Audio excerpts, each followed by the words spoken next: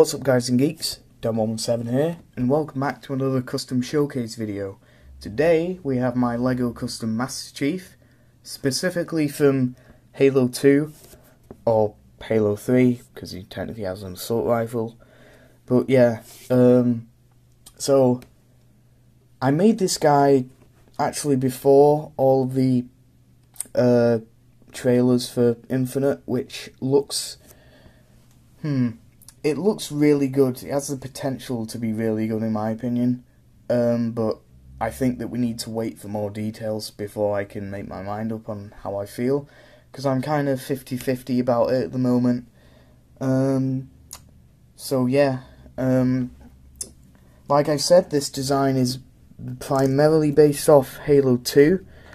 The only reason why he has an assault rifle is because that's the only Halo weapon I have to hand at the moment. I do think I have a BR somewhere, but honestly the assault rifle's kind of more iconic, even though I prefer the BR in game. But yeah, so this figure, unfortunately, before I get into the showcasing of it, this figure unfortunately does not have leg articulation, just because of the fact that it's like 3 coats of stuff, because you've got the legs that are painted green, and then you've got the black on top of that, and then you've got the varnish on top of that, so the chances of him moving are very slim. Thankfully, like I said in my last video, because I haven't done the back yet, I'm not going to do the back of the legs, so I guess he can move his legs back, but it's a bit risky in my opinion. So yeah, let's just start by doing the assault rifle, I guess. The assault rifle is very simple. It's just a Mega Bloks or Mega Construct, as it is now, assault rifle. I cannot tell you which version of the assault rifle this is from the Mega Construct sets, because I have no idea. I got it back when I wasn't really into Halo, and it was just cheap, so I just got it. The only thing that I did do on this was, if you can see, please, you can kind of see I painted the blue there on the inside of the thing, but other than that, it's just the standard Mega Bloks assault rifle, so I think that looks pretty good, and it looks better than the third-party LEGO ones in my opinion. So yes, let's start, as I normally do, with the head. Now the head is from, I think it's Brick Forge. I know it's definitely not Brick Arms, and that it definitely starts in brick. That's all I know. I think it's the Brick Forge Space Marine helmet. It's kind of the standard for most Halo 2/3 custom Master Chiefs. So yeah, I painted this. I got the sand green version. You can't actually see that, because I paint the underneath as well. Good for me. I got the sand green version and mixed up my own olive green colour, painted it that colour, and then everything you see on the helmet is painted by me. I'm just going to give you a 360 before I go into depth of what I've painted on it. So yeah, the visor, I just painted a sort of light yellow colour. Dark yellow, sorry. I was going to paint the sort of the weird lines that he has on the visor, but after like 3 attempts I kind of gave up.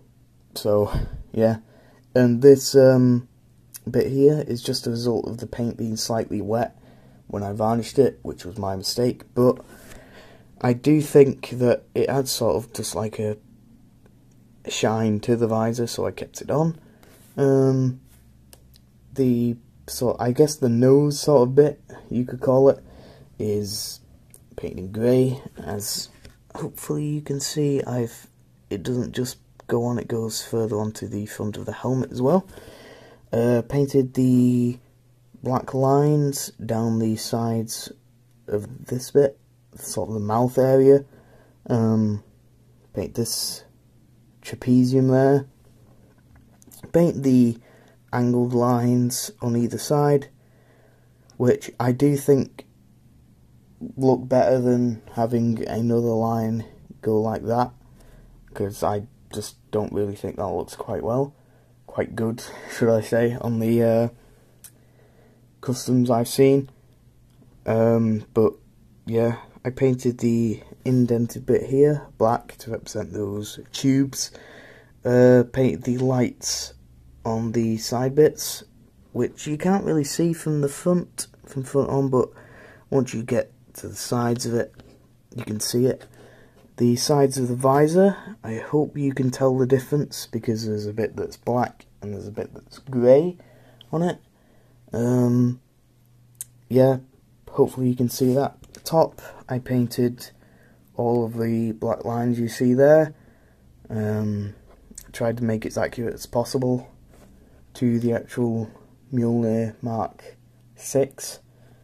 At the back, just painted this bit black here and that bit up there, which is where the Cortana chip goes in, which I don't have a Cortana made yet, but I think I will make like a statue piece of Cortana at some point for Master Chief to sort of hold.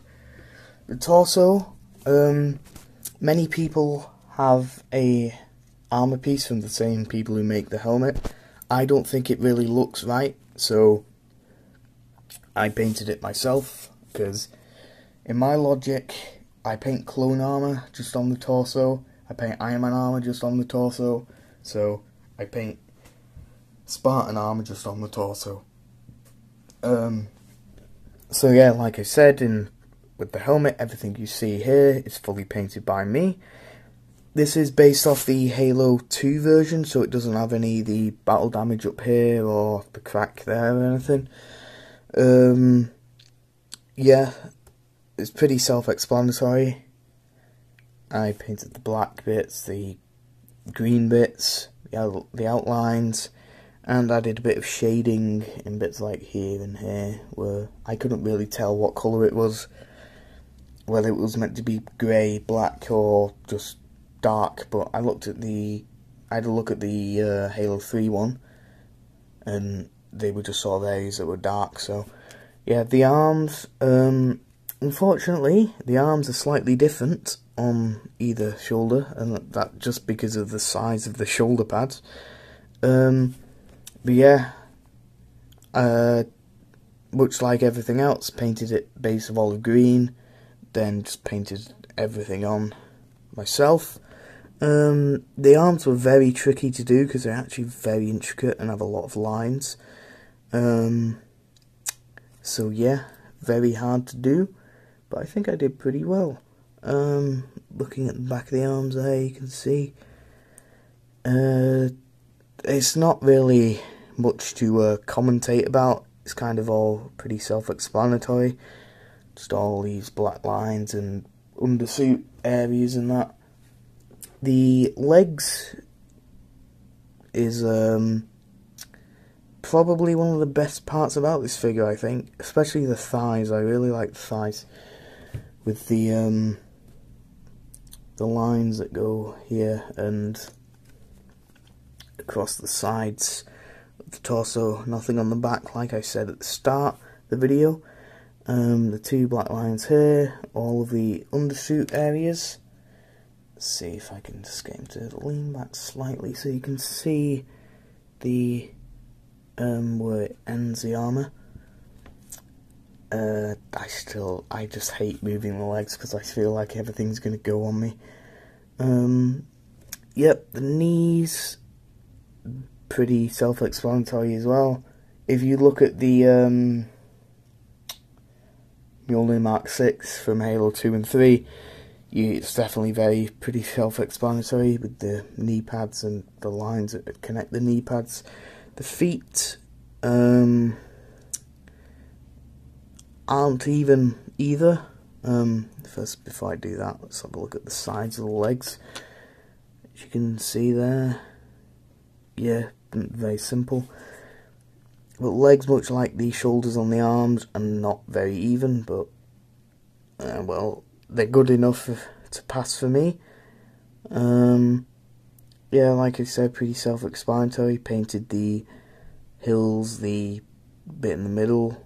By hills, I mean like semicircle areas. I don't know why I said hills. Yep. But that's about it for John 117. See if I can get him in a interesting pose without scraping all the paint off. There we go. Obviously, compared to a standard minifig, he's just about the same height as one. I know that Spartans are meant to be like 7 foot, but I don't really have any plans to make any human minifigs, like standard humans, like Johnson, for example. I don't really plan to make him. I only really want to make Chief and the Arbiter, and maybe Halo Infinite Chief, but yeah, so I've just sort of kept that. There's no work in progress updates currently, because I am actually recording this the same time as my last video. But that about wraps this video up. So thanks for watching. If you liked this video, then you can press the like button. If you liked this and my other videos, then please subscribe if you like.